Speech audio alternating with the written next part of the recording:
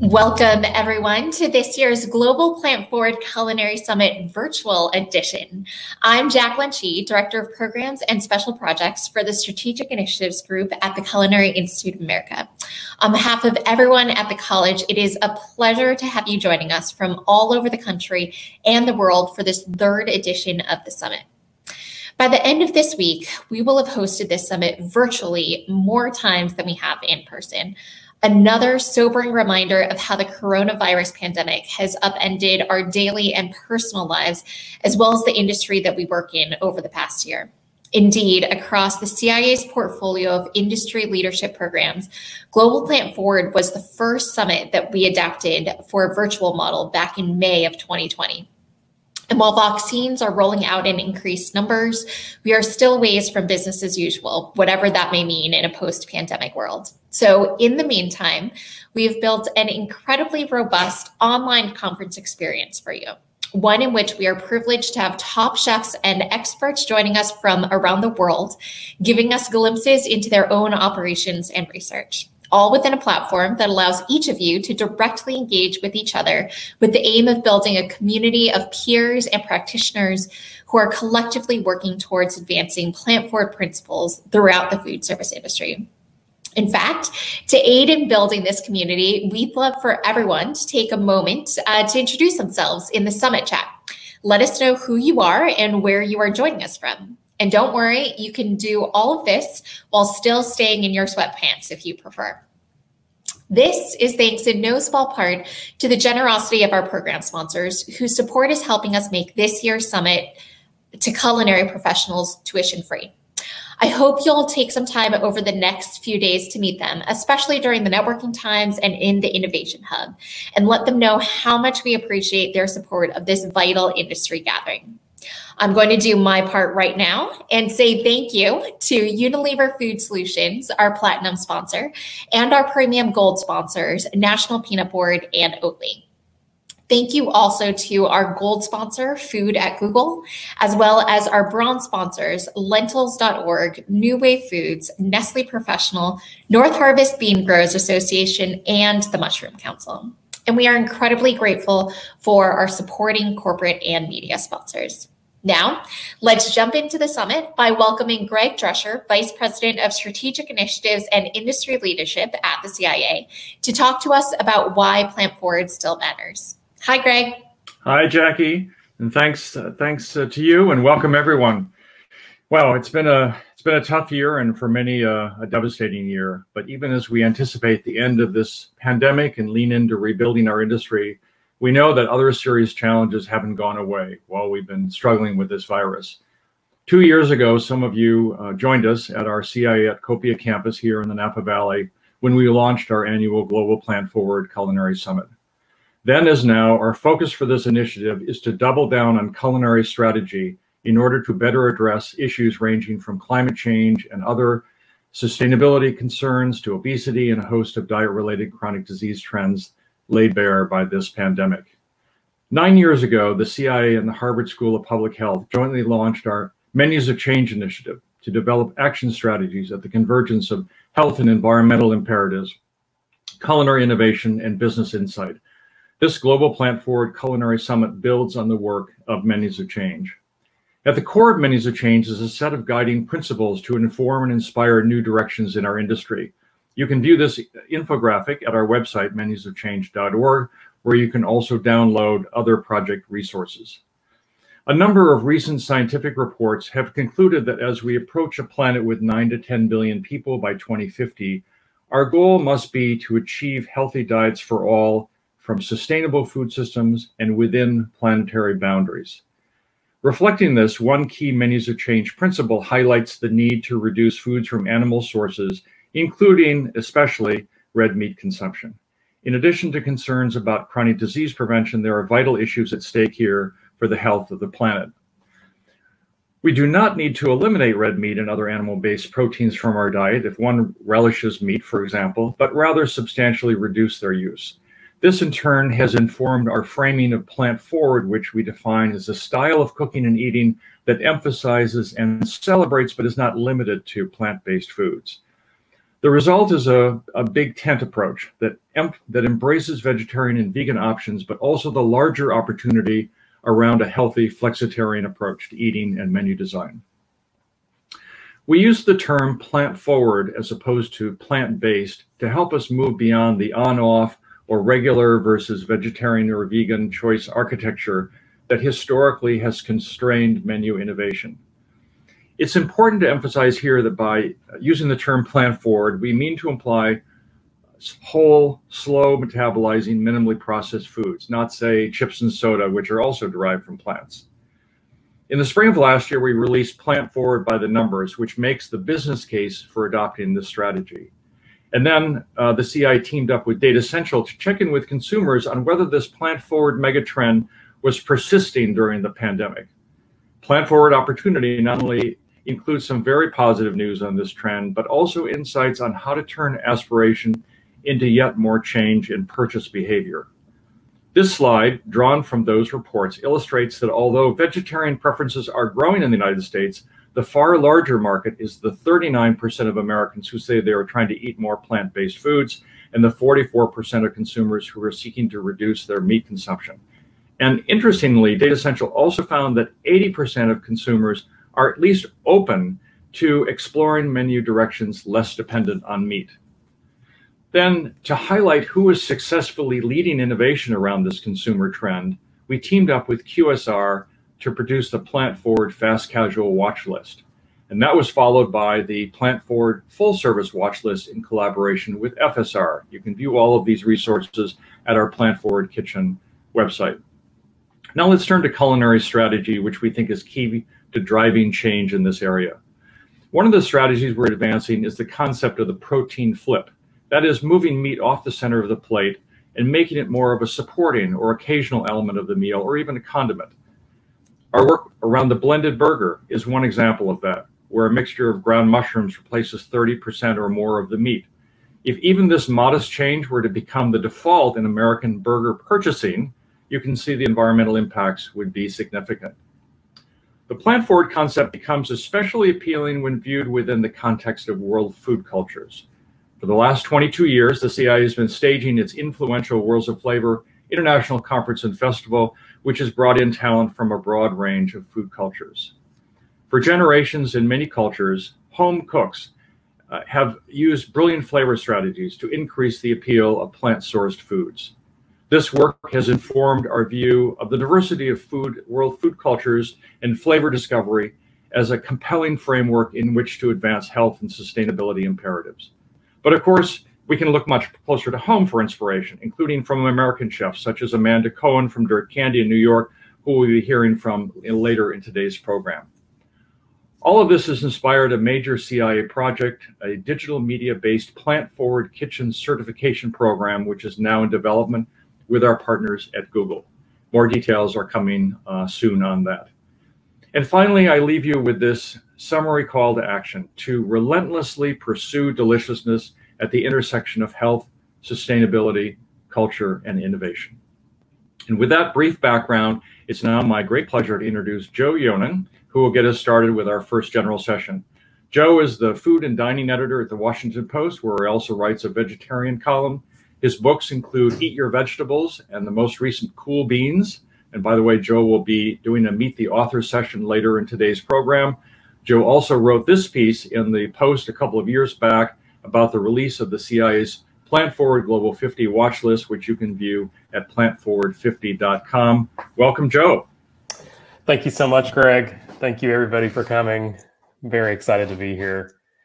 This is a subject that is near and dear to my heart as someone who eats a plant-based diet, and just am in such awe and support of the work that the CIA has done to get chefs around the country and the world to embrace plant-forward cooking. So thank you very much for including me. I am very excited to introduce the first chef that I'm going to be in conversation with. She is Narda Lepes, and many of you probably know the name. She's a food activist and the chef owner at Narda Comedor in Buenos Aires.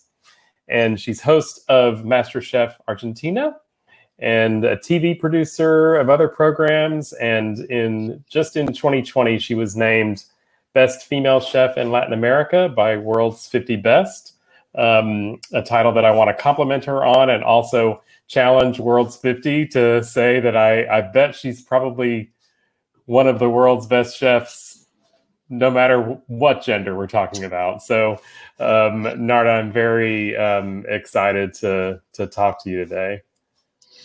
Thank you very much, Joe. And thanks to the CIA for this opportunity to practice my English and try to display a little bit of what we do in Argentina, which we've been talking about. I love that it's plant forward and not plant based, because I think the market tends to co-opt words like sustainable makes little sense, or gourmet, or premium, or whatever. It stops making the same sense for everyone. So I think plant forward is more truthful to what we want to eat. And when I say we talk about this a little bit the other day, as 100% of people that goes to restaurants, you have 5% that is like carnivore, I want my meat, like it's a lot of Argentinians. And then you have a 5% that is like, I'm vegan, this is my life, and this is the way I want to live it. But most of us live in the other 90%. So what we try to do at the restaurant, at Comedor, is to focus on that 90% and make an experience that is enjoyable for them, of discovery, and not a lecture on them, never to lecture on the people that comes to the restaurant. That's a very specific thing that we do. Then we don't tell you like 2 minutes on each plate, or if it's local, if it's not. We know we do it. If people ask, we tell them. But you come to a restaurant and just have a nice time. It's a very relaxing environment. We have people that save money to come to the restaurant, and people that lives in the most expensive buildings that are just in front of us. So our audience is very broad. So when we think about the menu, we thought about a space that will be welcoming and will be very inclusive to everyone. Either if you eat meat or not, if you're vegetarian or not. But we want you to forget about that and just eat because it's good, and then realize that you maybe haven't eaten a mussel in the whole meal. But afterwards that. We have a little video that we can show to show the restaurant, and we can keep our conversation. And so the commercial part was very important for us. So we try to have a scenario of what we deal with in Argentina. It's our meat consumption last year was 50 kilos per person. Oh, wow. Yeah. In the 80s, yeah. In the 80s was 80 kilos. Wow. Okay. Yeah. But that is not all that a lot of people stop eating meat. It's economic reasons. It's we sell a lot of our meat abroad. We send it to another countries. So it's not all we're eating less meat because we want to. But it's a little trend, at least a little bit less meat. So we use a lot of, we center a lot on weight, because everything is related. Waste is related. Sustainability is related. Water supply is related to everything. So we try to be as conscious as we can, but not lecturing anybody. So we work a lot with fat, bones, anchovies, or concentrated umami flavors that come from animals. And we spend a lot of time on those. And when we think about our audience, as I always think about the dad dishes that we should have, that we always have in our menu, ribeye, that never comes with potatoes or wheat or anything that is simple to the eye. It comes with whole vegetables that are the misfits of the season. Oh, great. It's maybe cabbage or turnips or daikon, or has to be a misfit for not for cooks because we love them, but we do that for the common imaginary cabbage is it's not king. So maybe a tomato could be, or a sweet potato is great, whatever. So we try to have that and a burrata. That it's something that you hear and say, okay, I'm safe. I can, because we don't explain the dishes a lot in the names. We just suggest them. The waiters suggest. We need a lot of work with waiters when we offer the menu. So the menu has a structure that has those anchors for that dishes, or safe for the one that is, oh, they brought me here and I didn't want to. And okay. I'm gonna leave hungry. Right. We're gonna have to stop at a steakhouse on the way home. Right. Yeah, exactly. So those are for the ones that are restless about the menu. And then we have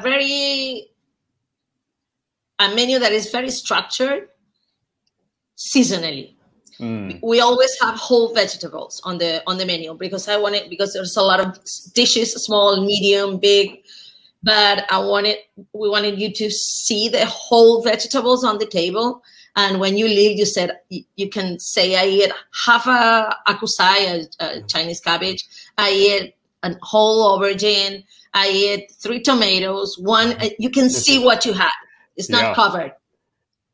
That happened with the tofu also, that we have a tofu dish that I wanted you to see that you're eating raw, fresh, simple tofu with a lot of flavors on top. But I didn't want to cover it up. That's the one that we saw in the video, right? Yeah. And there you have the aubergine that is whole. You can see it. It's sort of a mix of a Parmesan, but you can see the aubergine. It's not like that you don't see it.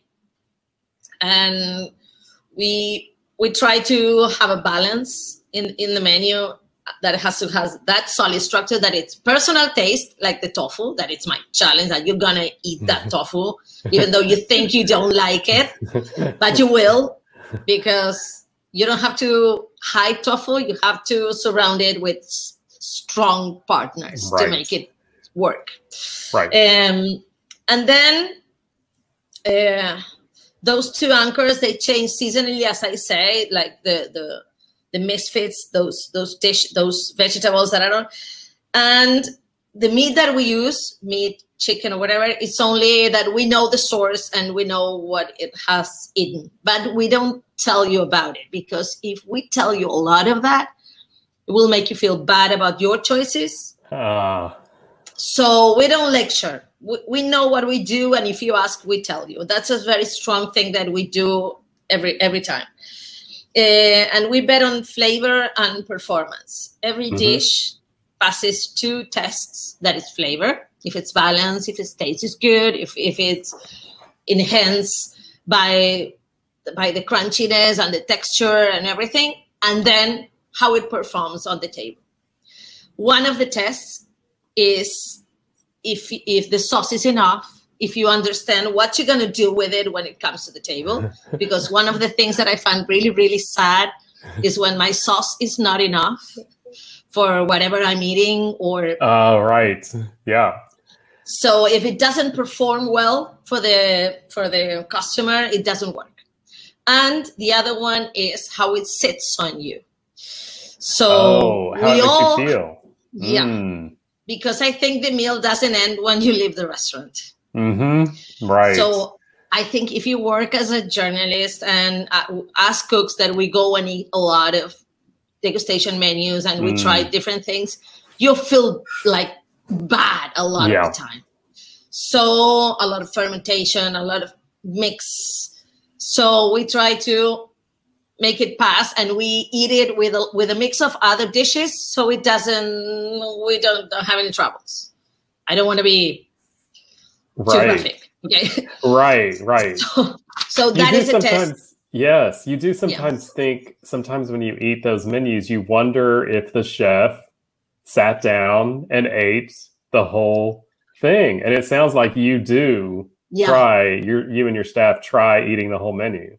Yeah, and we do once in a while, we sit in the table that is as far as away from the kitchen as possible. We sit 4 or 5 people from the staff and have it all. That's great. Yeah, have it all. Because you will understand if you... My God, one thing that cooks do... I'm sorry. Yeah, don't worry. Watching the video.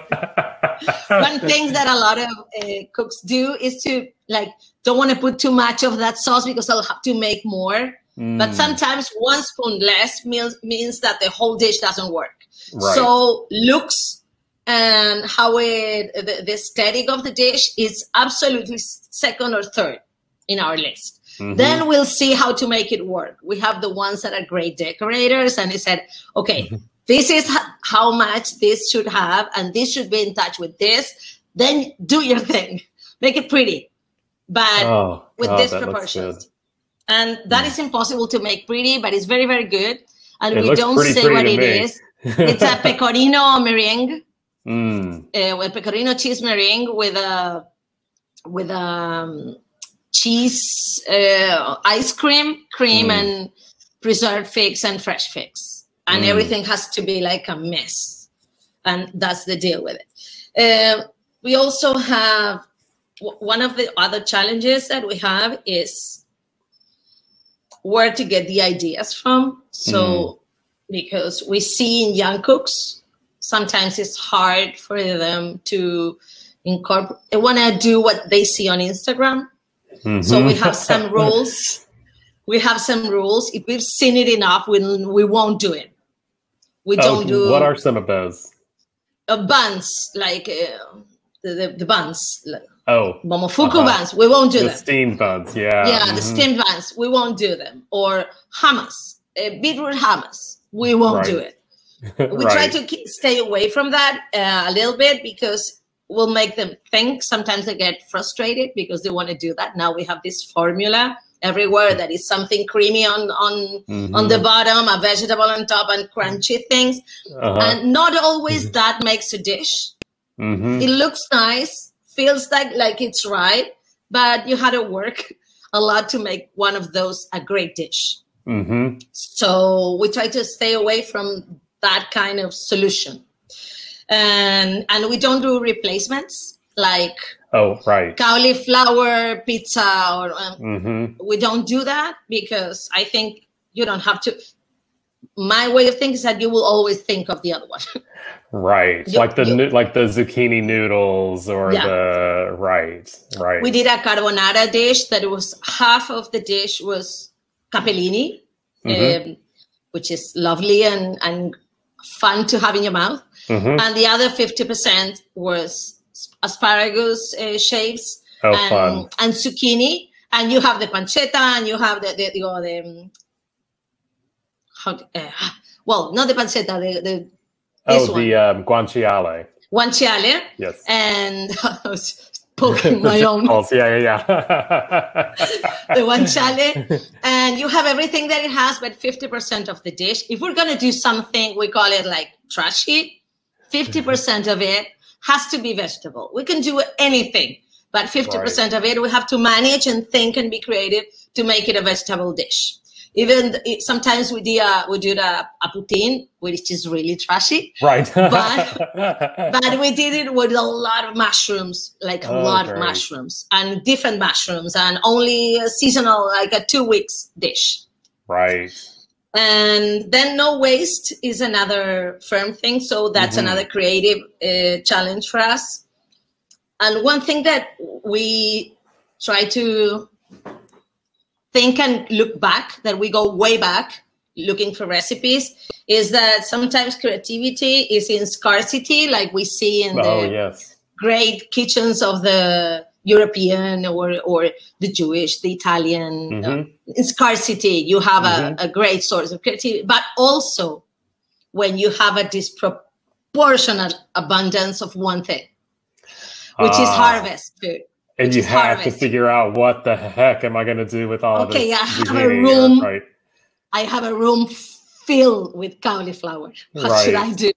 So there, sometimes we buy like a whole bucket or we call a producer and said, how much do you have? And we buy it all and we divide it between 2 or 3 restaurants, Collaboration is very interesting. Also working with other restaurants and share, because when you buy from one producer that makes very, very good thing, if you buy them everything in 1, 2, 3 shots, you change their economy much more than if you do it like bit by bit.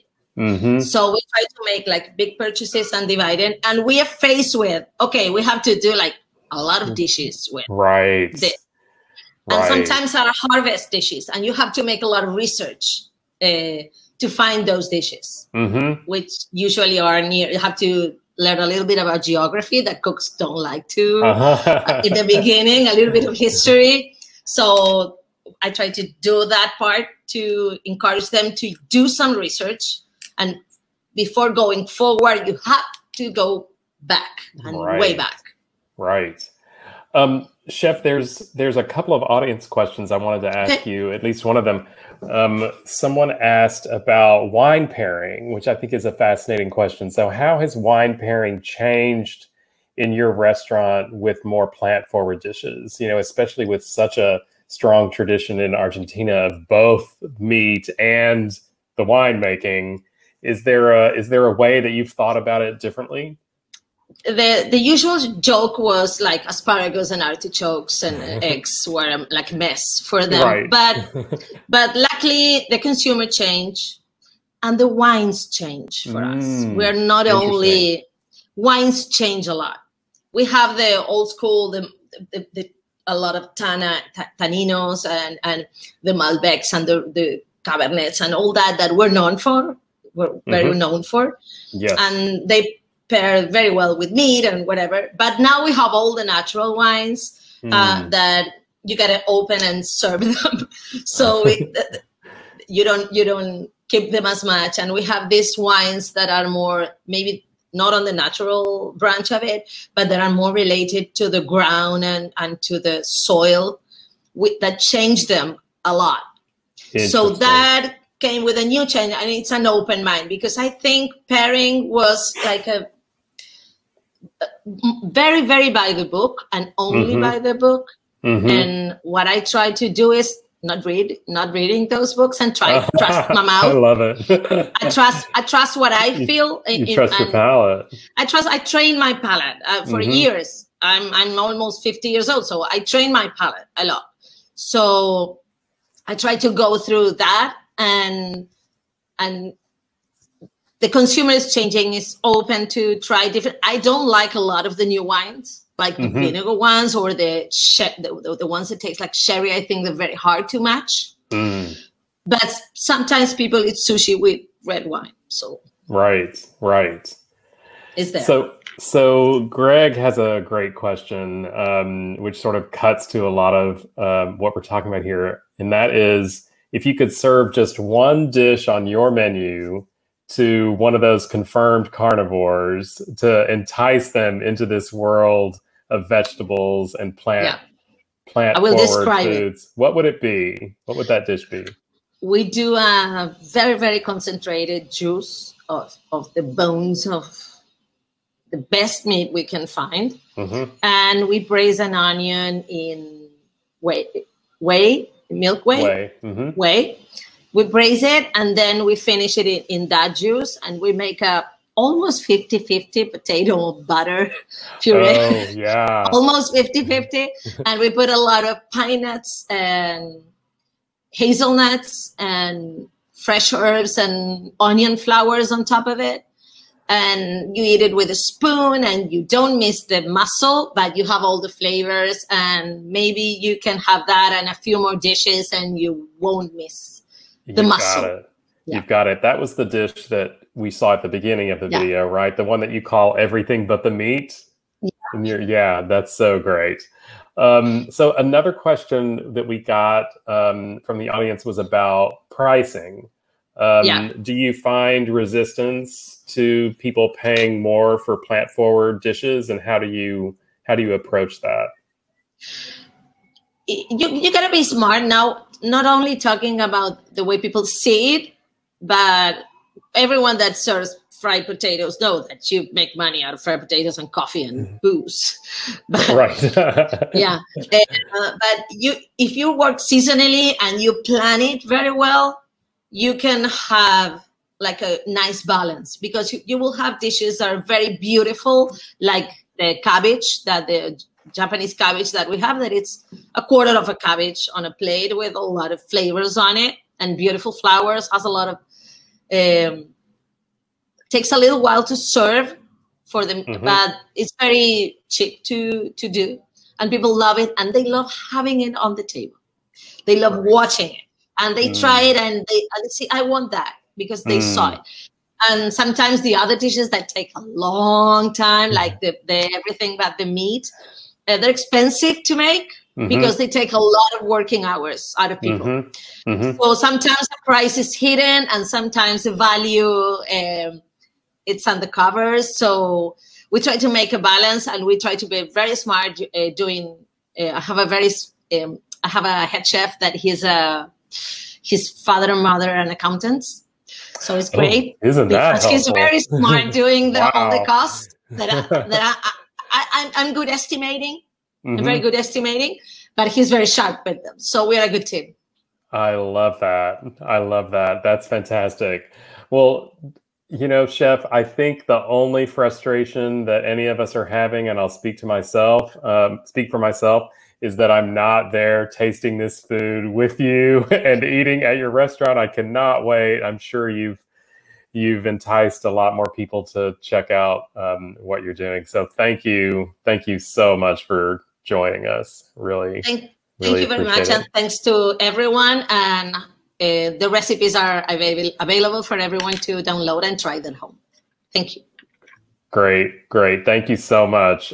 So now we're going to, because of the beauties of our virtual setup here, we're going to swing over to Australia, and we're going to talk to Blaine Bertoncello, and he is the co-owner with his brother, and he is the head chef and farmer at O.MY restaurant in Beaconsfield, Australia, in the suburbs of Melbourne. And it has a focus on farm first, minimal waste dining, and they grow 98% of the food that they serve. And he owns it with his brother, Chase, the sommelier. And before we hear from Blaine, we're going to see a video that he shared with us, where he's going to show us a couple of dishes. Hi, my name is Blaine Bertoncello from O.MY in Beaconsfield, Australia. I'm going to show you a couple of recipes. Okay, so the first recipe we're going to show you is our zucchini, which has been sort of dressed with chicken. What we do here is we use all the different varieties and styles of zucchini, and all the offcuts and secondary items of the chicken. So, for instance, here we've got the chicken jus, which is made from the bones. That's a chicken stock that's been reduced for a really long time. This is the chicken fat, which is actually the leftover from the chicken stock that usually gets thrown out. The chicken skin, which we get for free from the butcher across the road because they can't use it. So we actually dehydrate that and fry it into a nice little crumble. This here is the marinated zucchini. So this is actually a pickled zucchini. So we slice these down as a preserving method through the years. This is some fresh zucchini as well to sort of balance it all out. And these are some of the salad greens that we add to it, some fresh dill seed, bean flowers, and some salty ice plant. So first of all, we skewer the blanched zucchinis and the marinated zucchinis really simply like this, and until we end up with the final product. We do, before we grill it, we just glaze it with a little bit of chicken fat.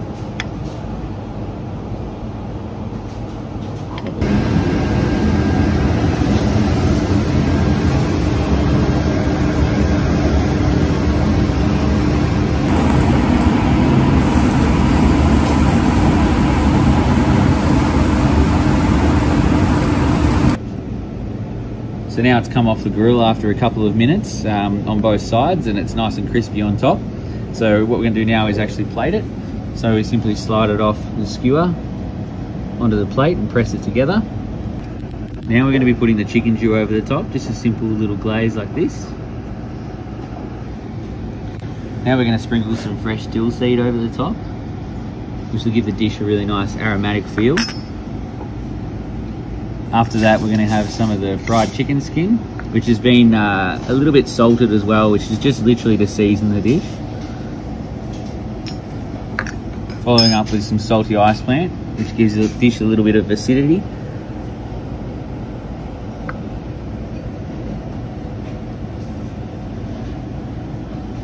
And then we're going to finish it with some fresh bean flowers, which are delicious this time of the year. It's kind of like having a little sweet bean. And this is our dish of zucchini and chicken. So with this dish, we're going to show you the variations of tomato, calamari, and the allium family, which is the onion, garlic, and that family.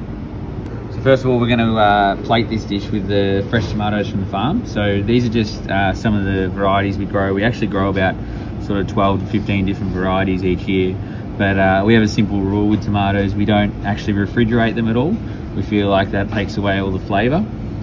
So these are just fresh, and they've been ripened slowly in the sun, and then we serve them at room temperature always to make sure you get the actual flavour of them coming straight off the farm.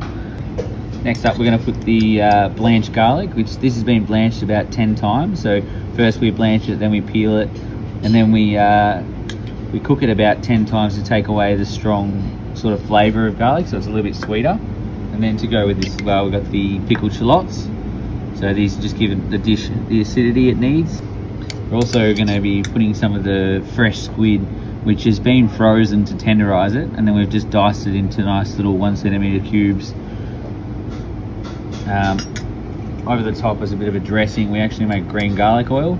So this is made out of all the green garlic leaves at the farm that we've just blitzed with oil at about 70 degrees to take all the flavour out. We garnish this with some of the allium flowers that we have at the farm. We actually grow about 5 different varieties of onion flowers or garlic flowers. So these ones here are Purple Society and the White Chive, to give the dish a nice little spicy kick. So as important with everything we do here at O.MY, we try to use the whole entire product, and what we've done here is using all the squid heads and tentacles and all the offcuts and made a squid stock. It's just been simmered with onions and a little bit of white wine. We actually finished the dish with this. And this is our dish of squid, tomato and allium.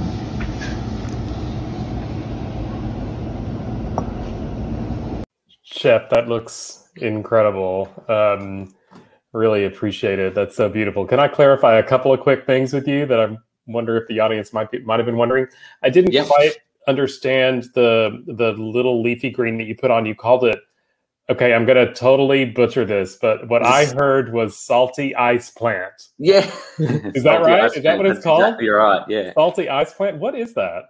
Yeah, so that's actually sort of a weird and wonderful little plant we grow at the farm. It's a desert plant. It has little icicles on it. It sort of looks like it's kind of, yeah, very unique. You can look it up on the internet and you'll see little photos of it, but it's quite tough to grow as well. We found little sandy patches all around our farm to grow it, and you don't even water it. You just let it go, and it reseeds itself each year, and it's beautiful. It's got it has a little kick of acid, but it's sort of weird and weird flavored, but delicious. So great. Thank you. That's so interesting. The other thing that that was striking me a little bit. So the squid for the dice was that it's frozen but not cooked.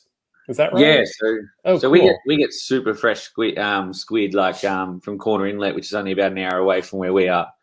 And it gets caught. The guy on the boat calls me on the boat, the fisherman, and he tells me what he's got and then sends it straight down. So I'm getting super fresh squid and just cleaning it up and then just freezing it, the tender parts, and then dicing them and then warming them up in the broth is probably the best way to eat it, in a lot of ways when it's so fresh, Mm-hmm. Yeah, sometimes it's just best to just slice it and not even freeze it, just eat it straight up as it is, Right. There's no reason why you can't do that. So What did I learn in culinary school? You cook squid for 7 seconds or 7 hours. That's what I think that's what I heard. What I remember. One of the two, yeah. Yeah, one of the two. And you can get it wrong somewhere in between there. Yes, there's a big area where it can be wrong.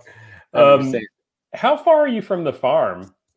So our farm's about 10 minutes away from the restaurant. Yeah, so it's a 3-acre farm. We've been building it for the last eight years. So now it's fully functioning. About 600 beds on rotation. Oh, wow! It's there's enough there to support. Well, we do about sort of 6,500 people a year, which which is small amount compared to some larger restaurants, but for us it's quite a lot. Just fully sustainable from one farm. So. From one area, especially with rotations and all these types of things you need to do with crop rotations. And we are trying to do a really diverse amount of plants, and biodiversity is a strong point there for us. So, yeah, there's a lot of happenings going on all the time, basically. Yeah, it sounds like it. I mean, as the chef and farmer, you're having to juggle quite a bit between those two. Yes, absolutely. Yeah, and it does make for an interesting lifestyle for me. You got one part of it, you're out there, trying to work out, planting, digging up, and planning for the next season, and the next part of it, I'm standing there trying to plate the food and make sure it goes right out every night and those kinds of things. So but it has that. In all honesty, though, it's very challenging, but it's a beautiful thing to try and achieve, each week in and week out. So, yeah, I'm curious how it's been for you to be challenging your guests' expectations around meat. We were just talking to Narda. She's in Argentina, and there's this huge, tradition of carnivory there, but also where you are too, right? I mean, massively in Australia, massively in our area, actually, where we are. Oh, really? Yeah, and we've had our issues in the past with it. When we first opened, we had people walk out that just looked at the menu and went, "Well, is there any steaks? Is there any?" It's happened a lot actually with us. Wow. Kind of like, where is the this and that, and they just walk out. But we have. Over the last sort of 8 years, we've adapted basically a plan or a set of rules that we've given ourselves. Not a set of rules, but a set of guidelines. That is to only use what we grow from the farm vegetable-wise, only use a supplier of meat or seafood or someone that's within about an hour or two of us locally from the area, and also someone that we know personally and have to build a relationship with first before it goes onto the menu. And now we have got this sort of, the way that we've sort of doing things at the moment is we're only buying one cow every. I actually own the cows as well. I take ownership of the cow. Oh, you do? I only use 4 cows a year for 6,500 people. That's great. From that point, we use it through the whole cow. So we make a lot of preserves, salamis, pastrami's, all these types of things, but also use all of the bones for jus and fat for seasoning and all these types of things. So and then also seafood is sourced locally, and so is our offcuts from the butcher across the road who gives us chicken bones and these types of things. So that's sort of how we've achieved the menu, and then the way in which we go about serving it and getting past the problem of people not eating meat. Right, that's is by us just educating that this is the way that we do it, sticking to our guns, and continuing to do that all the time. So and I guess your business speaks for itself, right? I mean, you may have had some people walking out, but you've certainly had enough people coming back, right? For a sec there. Did we lose you? Maybe we're going to work on figuring out some of these sound issues. Maybe in the meantime, since Blaine can hear me, Blaine, we've got a few questions, and I'm actually going to be selfish and ask the question that I had, which ties on to what Joe was saying about, you said that, or I was wondering if your diners respond more to the farm to table messaging rather than saying something like we serve less meat or we have, we put vegetables first. Do you find that people sort of you know, think, oh, farm to table, yes, that's something great, that's something interesting, that's something appealing, without thinking about the reduction of meat that comes along with that. Yeah, I think that sort of, that setup actually makes a lot of sense. It does. That is probably our best way of going about it, is setting up a way where people already know that they're getting a predominant amount of farm vegetables, like that expectation is already there in their mind. So that also does very much help with the idea that you are going to get large amounts of vegetables because it's all from our farm. So it does make, so that idea of farm to plate does create a very sort of the way forward for the rest of the night, is that people are already going to sort of understand that's what we're doing.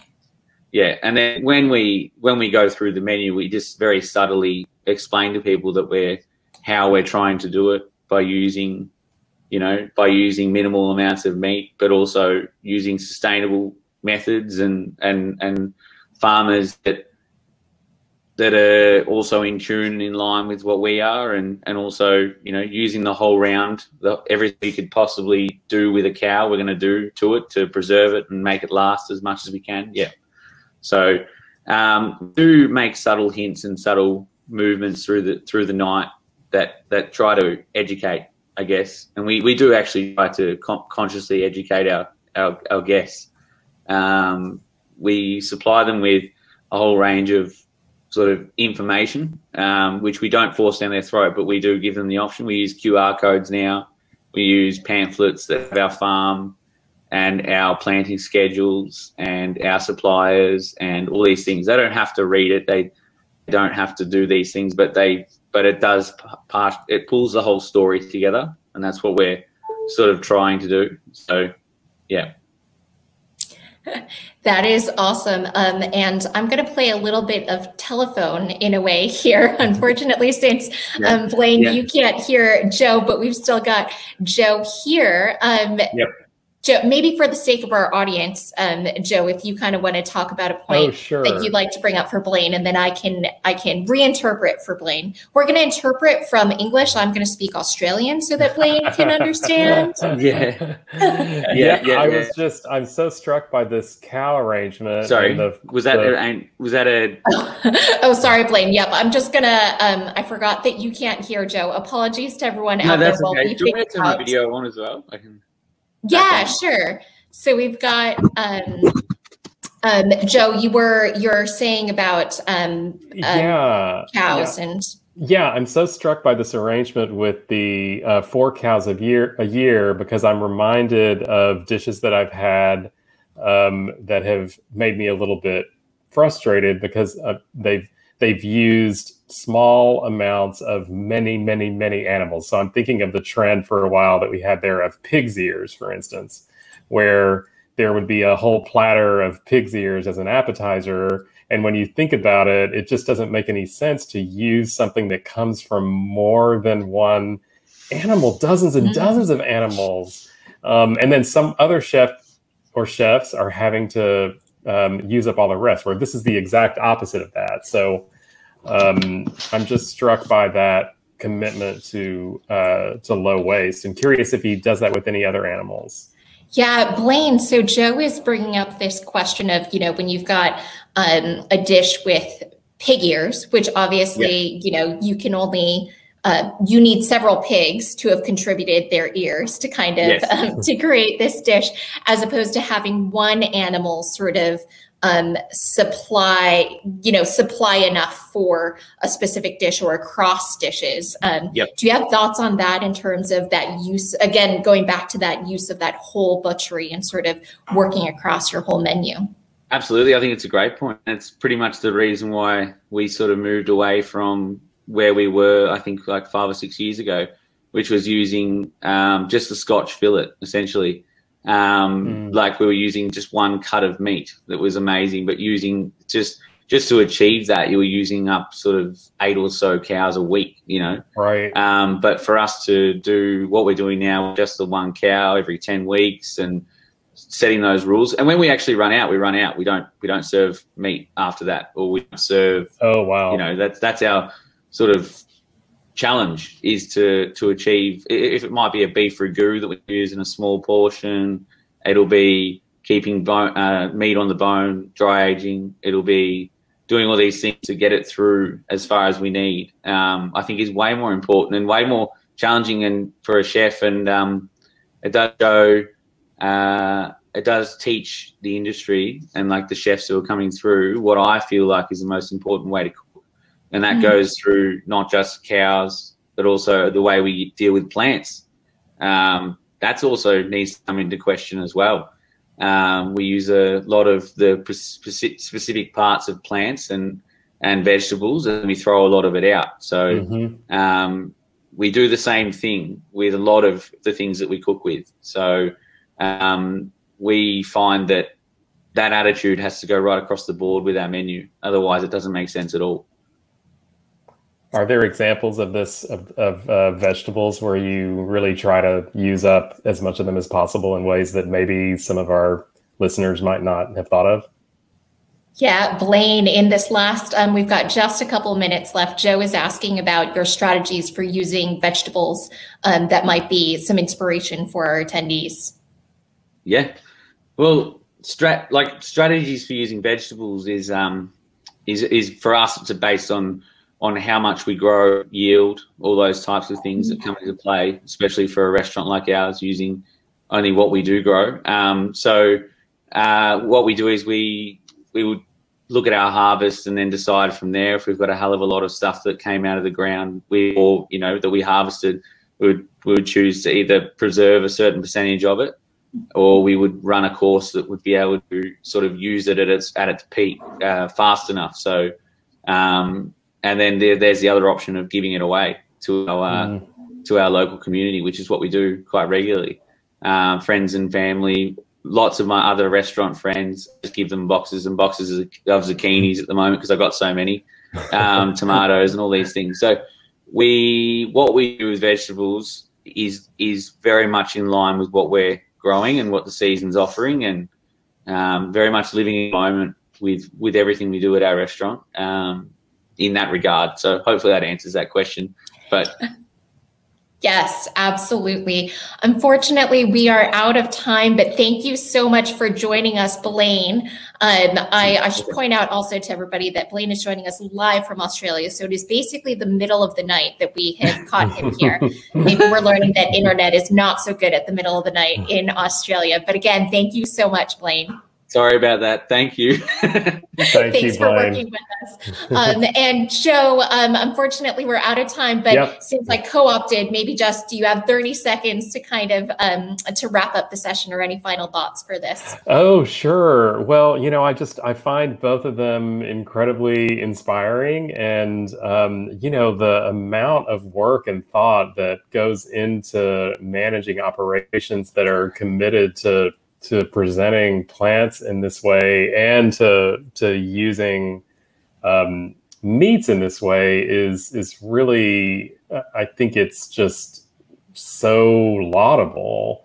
And I hope that they're able to inspire some of our other watchers here to attempt some of the same techniques in their own kitchens. Just the ideas of using meat as flavoring and a garnish, and really presenting the vegetable, kind of glorifying the vegetable, is just something that I think is just key. I loved what Narda said about presenting a lot of the whole vegetables, so people have this idea in their head about what they're having and what they ate. And also the idea of cutting down on food waste is huge. As many of our attendees know, it's a major crisis, and anything we can do to cut down on food waste is really important. So I was happy to be a part of it. Thank you very much. Thank you so much, Joe, as well as our other presenters, Narda and Blaine Bertoncello.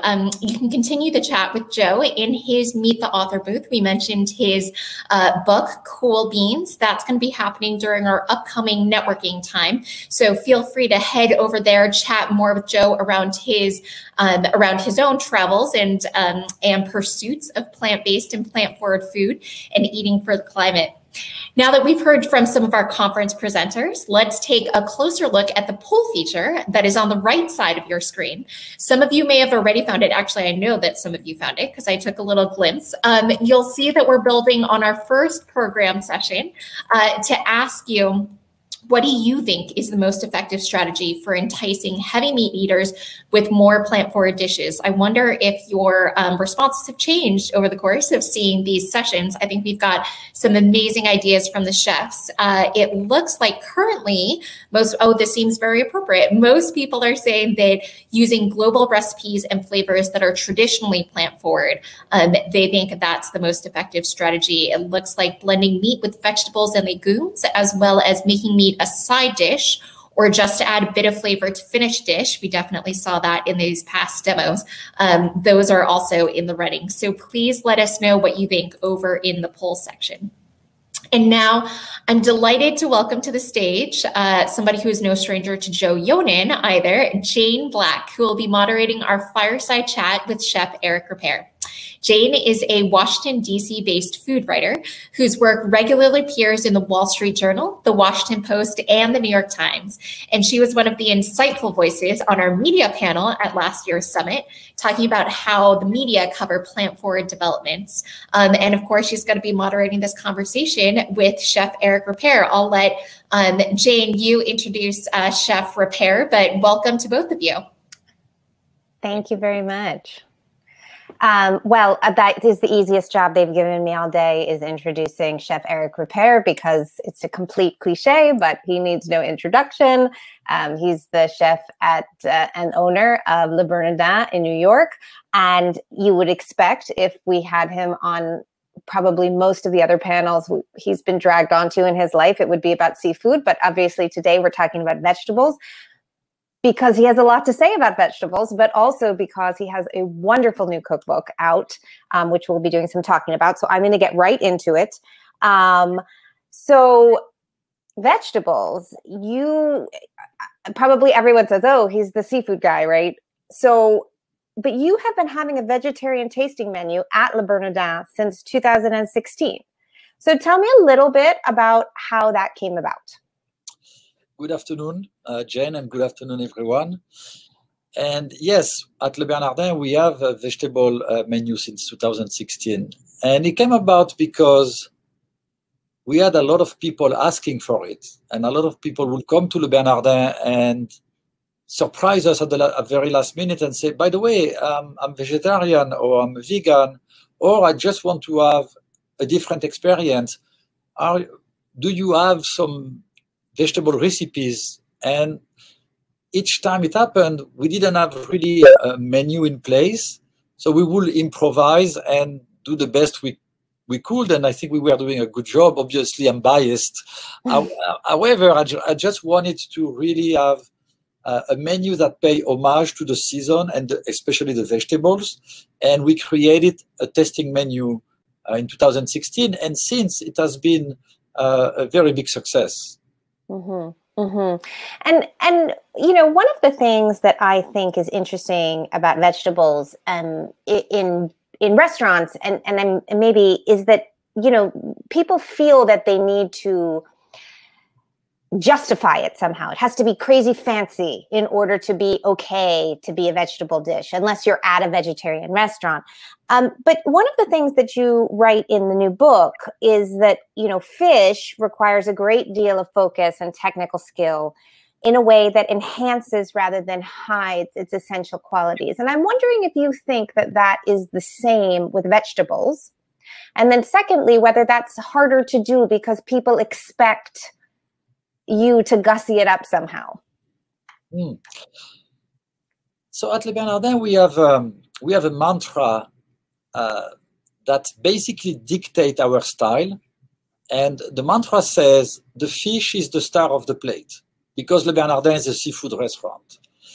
And therefore, when you have such a direction, such a philosophy, whatever goes into the plates, I'm talking about the sauce and the garnish that goes with the fish, is to enhance the qualities of that species. And every fish is different and needs different techniques to be elevated. And obviously you can apply the same technique to meat, but certainly vegetables. When you say the artichoke is the star of the plate, or if you say the celeriac is going to be the star of the plate, you apply exactly the same reasoning. So you say, what is going to enhance, what is going to make the artichoke taste better than just having an artichoke with no preparation, really? And we are doing that with every dish that we are serving on our menu. And that philosophy works really well, and I think is the right approach to it, because you really focus on the product. You don't necessarily care on the beginning of the process about presentation and colors and texture. You just care about making it better, and then everything else comes into place during the process. I wonder if you could give me an example of that for one of the vegetable dishes that you have put on the menu, and tell me just a little bit about the process of figuring out how to make that the star. Sure. So we're going to take the artichoke example, since it's the spring coming up, and they are definitely coming in season. So the artichoke is a vegetable that is very delicate. As we know, it has the leaves that are very tough, and you do not eat the leaves, but the heart of the artichoke, it's something that is very fragile in terms of texture. If you overcook it, it breaks and it's mushy and it's not good. If you don't overcook it and it's not cooked enough, potentially it will oxidize, the heart of the artichoke I'm talking about, become dark. The flavor will not be as delicate. So what we did is we basically tried different techniques of cooking the artichoke.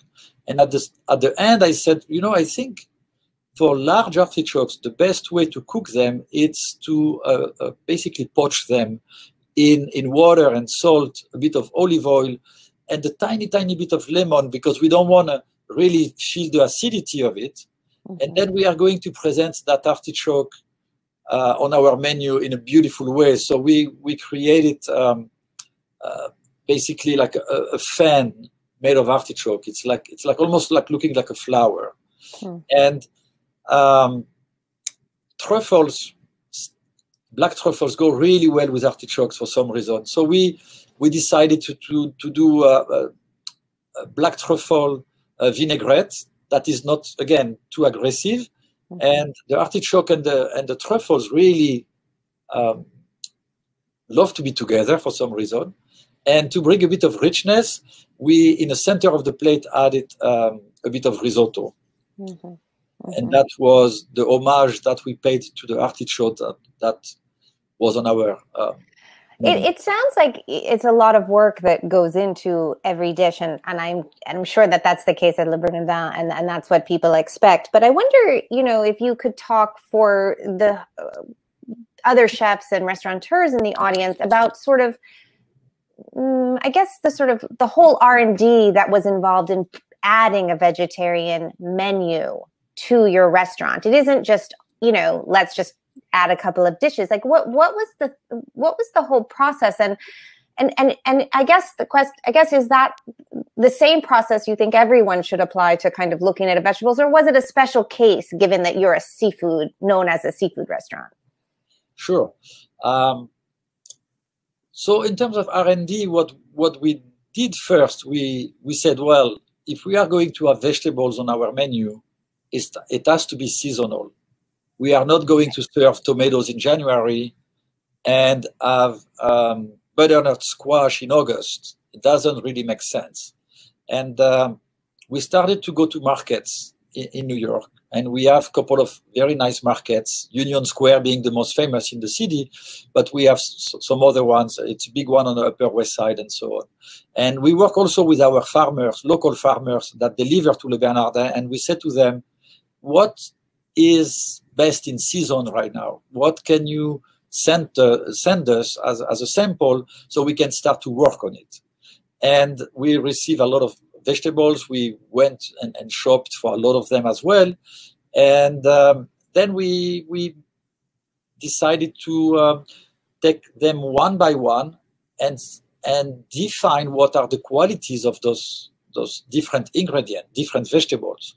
So I was mentioning before the artichoke. Some other vegetables, we know they are a bit sweet. Some vegetables are starchy. Some vegetables are floral, and so on.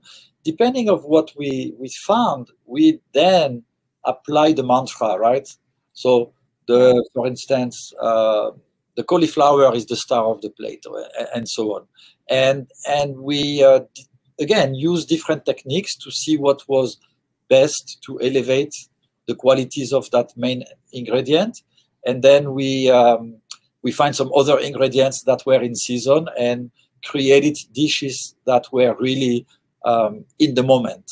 Right. I mean, we just got a question from the audience, which I think is a good one, which is, about what percentage of the daily covers in the restaurant opt for that vegetable menu now? So it's small compared to the amount of clients. It's about 15% of the clientele ask for the vegetable menu, which is, I think it's pretty good. Yeah, I think it's really good. It's wonderful. I'm sorry. What is interesting is that on the beginning, we had a lot of people who came and said, I'm a vegetarian because of my spirituality, because of my religion, and I couldn't come to your restaurant before. And then we started to see people coming and saying, hey, by the way, I heard or I read that you have a vegetable menu. I'm here for testing them. I'm here for pleasure. I have no restrictions. I'm just here because I want to try to have an experience. Yeah, that's exciting. Yes. And you mentioned this for spiritual reasons. I have a question on my list, and we just got another question from the audience, which is the same one, which is, I'm curious how your Buddhism or philosophies, and your experience has impacted your philosophies towards plant-forward cooking. Has that been a driver for you? Yes, it has been a driver for me, but I will certainly not impose on the team and on the clientele my religious beliefs. I will not do that. However, it has been for me not a revelation, but Buddhism has been a huge influence in my life.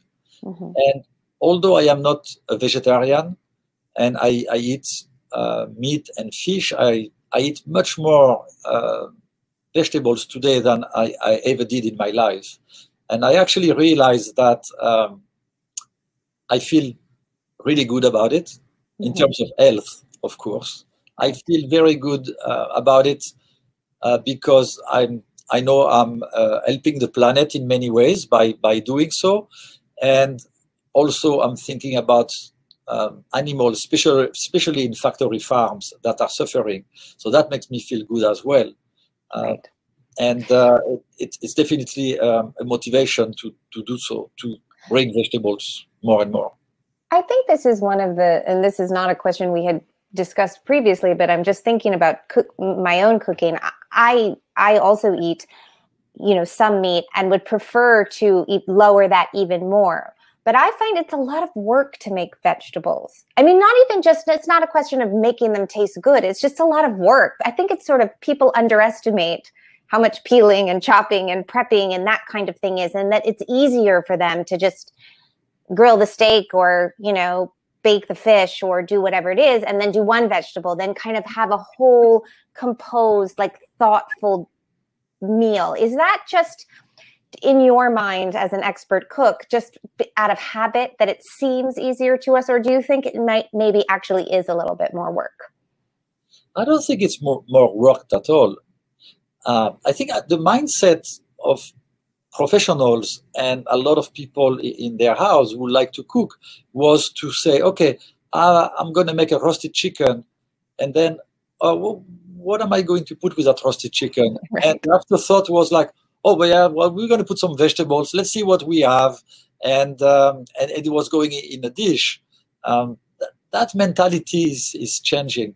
Right. Now, cooking vegetables can be labor intensive, can be also very technical.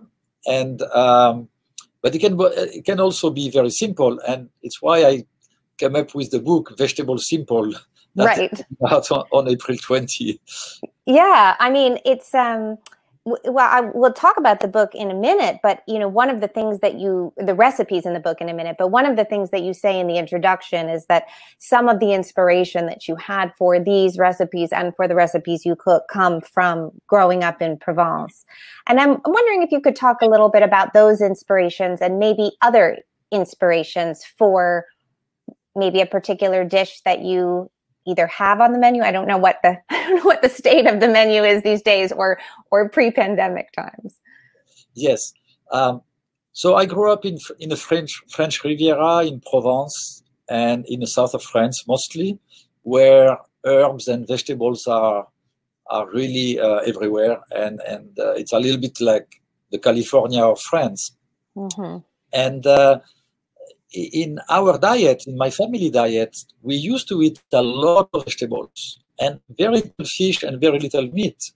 Fish was more traditionally served on Friday, mm-hmm. and meat was mostly a Sunday item. You had a roasted chicken or leg of lamb, and the family was gathering around that dish, and it was like a Sunday dish. And then if you had leftover, of course, you will go into the week with it.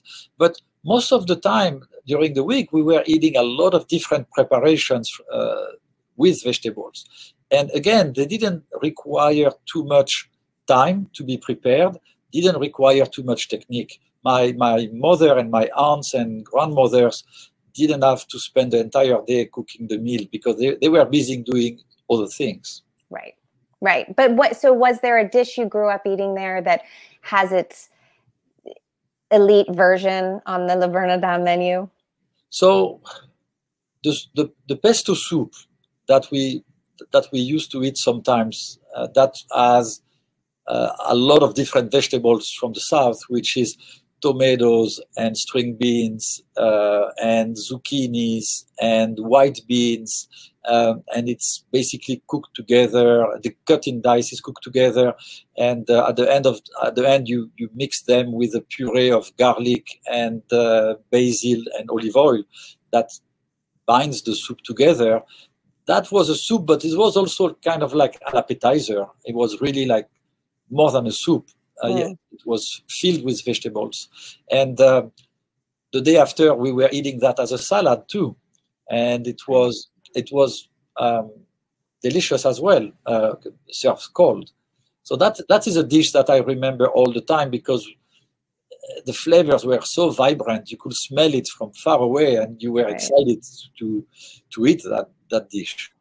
I'm curious, what do you think it is going to take to move the industry as a whole in a more plant-forward direction? Or what lessons or what advice would you, two things, what will it take and what advice would you give to help it move in that direction? Well, I think it's very important not to be preachy and not to impose on people your views. I think it's very important to inspire. It's much more powerful. So inspiring means potentially having a vegetable menu like we have at Le Bernardin, or creating a book that people may find interesting and may want to use and then appreciate the recipes and discover that vegetables are really delicious. It's about being with you and talking about vegetables and communicating with the media and so on. I think this is what will bring changes in the habit of everyone. Right. Yeah, I think it's also a question of like really sort of making it not feel like a sacrifice, knowing that it's a joyful thing. And, you know, I mentioned this book. I encourage everybody to get this book, but the photos in this book are glorious. I mean, they look like artwork. And if you saw that on your plate, you wouldn't think you were sacrificing anything. I'm wondering if that was sort of part of the thought of this very beautiful, almost abstract photography in the book. The art in the book, so the pictures are from a friend of mine. His name is Nigel Perry. He's is very famous for being a portrait photographer, and he has done all the celebrities in the world and made many covers of the New York Sunday Times magazine and Esquire magazine and Newsweek and so on. And I asked him if he was interested to take pictures of vegetables. And he said, take a picture of a sweet potato, say. And yeah, exactly. And he said, yes, I'm going to take portraits of vegetables. And yes, some of the pictures are a little bit abstract, but we mainly focus on, again, with the pictures, making the vegetables look beautiful and appetizing, right? Mm-hmm. That was the work that we did with Nigel. Yeah, this is a sort of a different variety. I mean, we just talked about this, but we just had a question come in from the audience that I want to ask you, which is that, you know, vegetables are often perceived by consumers as cheaper than other protein or than proteins. And so how do you add that value to the plant-based dishes so that they're perceived as upscale? I mean, I'm assuming presentation is one, but tell me what you think about that. Well, I think protein actually, especially in America, are very inexpensive. When you think about chicken, right. Or, I mean, even if you go to fast food, it's so inexpensive to eat meat. Vegetables, some of them can be inexpensive, and some of them can be definitely not cheap at all.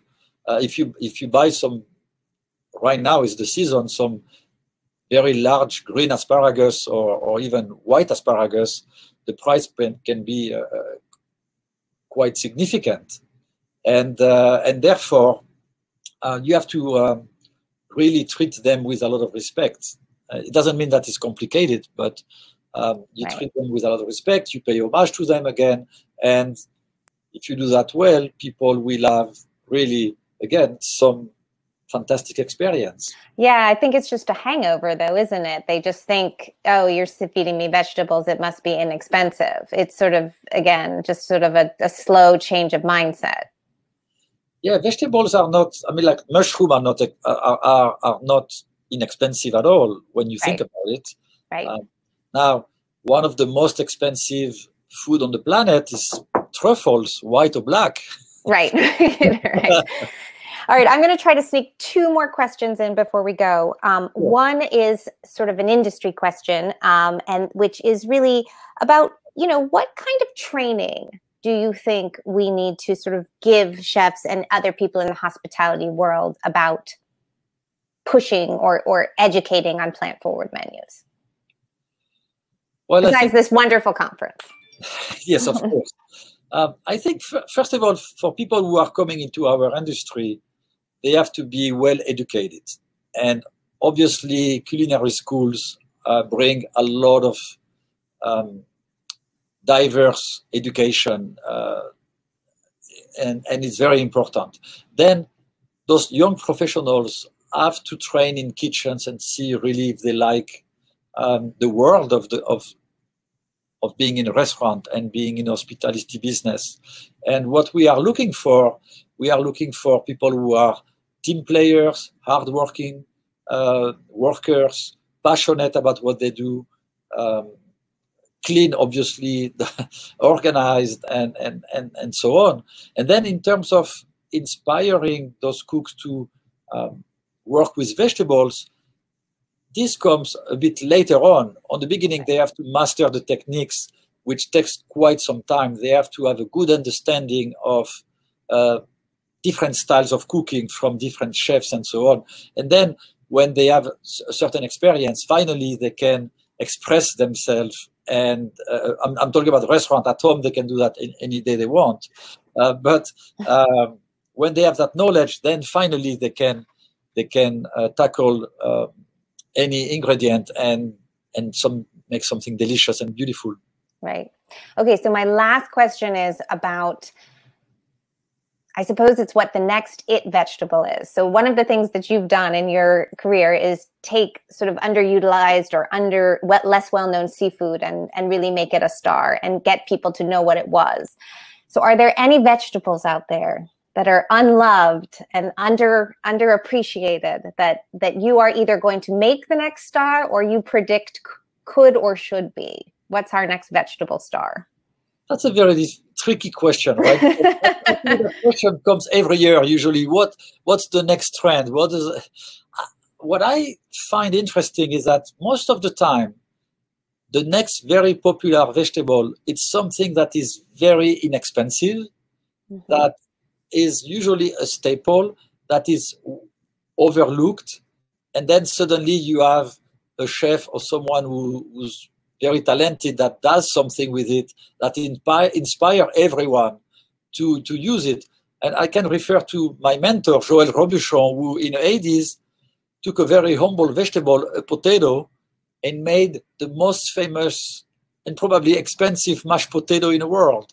Right. And to his dismay, he became the specialist of the mashed potato. He wanted to have a different legacy, but he created that. So I would say it could be white beans, it could be lentils, it could be a grain, it could be something that again is in your garden or at the store, and that we overlook today, and then suddenly it's gonna pop up and be everywhere, like kales.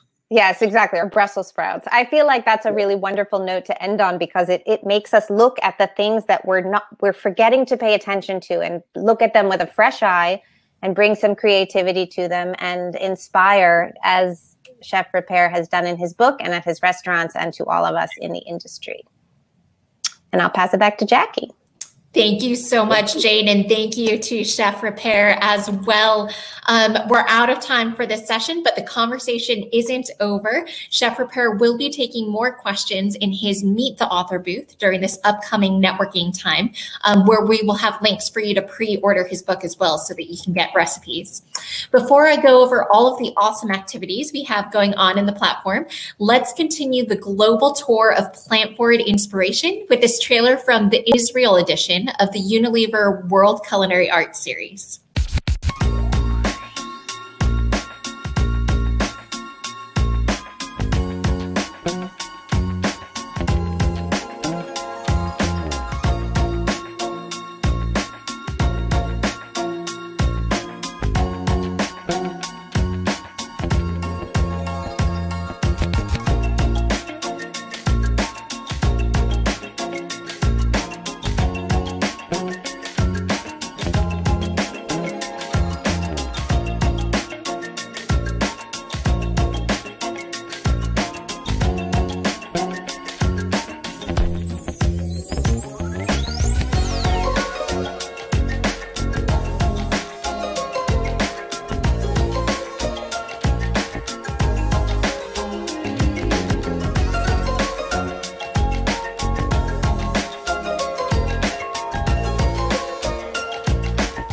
And thanks to our partnership with Unilever Food Solutions, this series will continue to expand in the future with even more focus on global plant-forward culinary innovation.